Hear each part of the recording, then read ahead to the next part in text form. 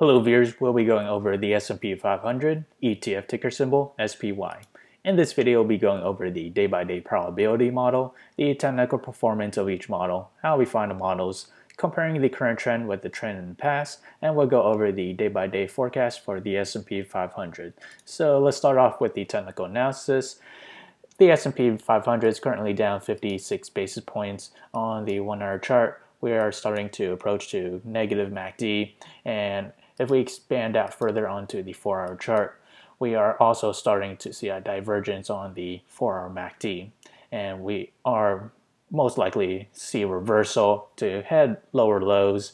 And if we expand out further onto the daily chart, we saw a divergence back in June 11th, and we have not made any signs of a convergence on the MACD.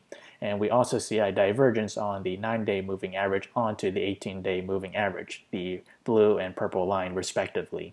So if we do manage to close below the 18-day moving average, we may see a possible support where we left off back in June 15. We made a temporary support around the 200-day moving average, this green line, and that price is around $301.16. So we'll mark that as our first immediate support. And as for resistance, if we do manage to reverse higher, the next resistance level will be where we made a gap down between June 10th to June 11th at around a price of $318.69. So if we do manage to reverse higher to hit that resistance level, that price movement to the upside is roughly around 3%. And to hit support to the downside, that is roughly around 2.3%. So now let's examine the day-by-day probability model. Again, these models are now available in the link below, so do check it out. So as we progress to the 7th day, we have a 37% chance for the S&P 500 to climb between 0 to 2.6%.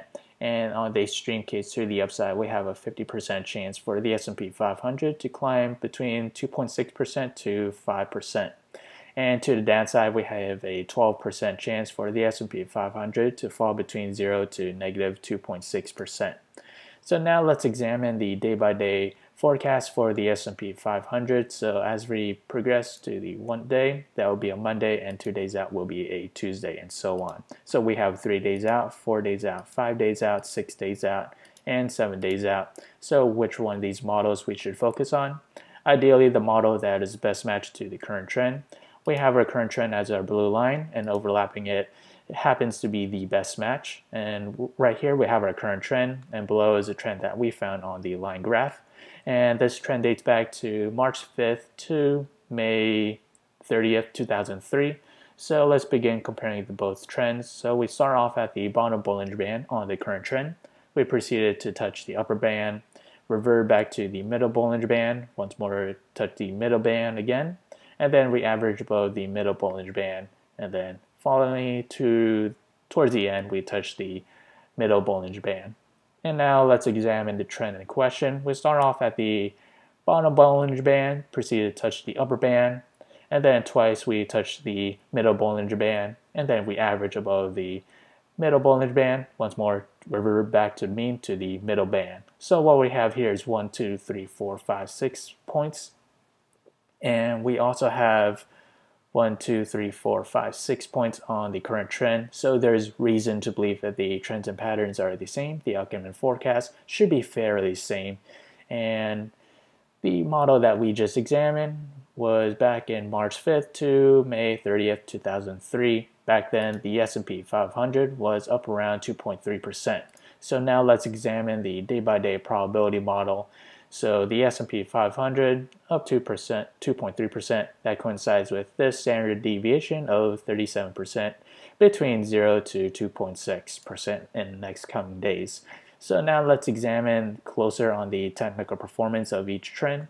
So on the current trend that we're in, we're currently down 3.6% from monthly high, up 21% from monthly low, down 12 basis points from 10 simple moving average, up 87 basis points from 20-day simple moving average, and up 6% on 50-day simple moving average. And now we examine the trend that we just found. Back then it was only up 0% from monthly high, up 17% from monthly low, up 3% from 10 simple moving average, up 3% from 20-day simple moving average, and up 6.6% from 50-day simple moving average. So there are technical differences among the two trends. One is the monthly high and also the 10 simple moving averages. Back then it was up 3%. Compare that to the current trend that we're in. We're down 12 basis points. So do keep that in mind. So again, these models are now available in the link below, so do check it out. If you enjoy this content, feel free to like, comment, subscribe, and thank you for watching.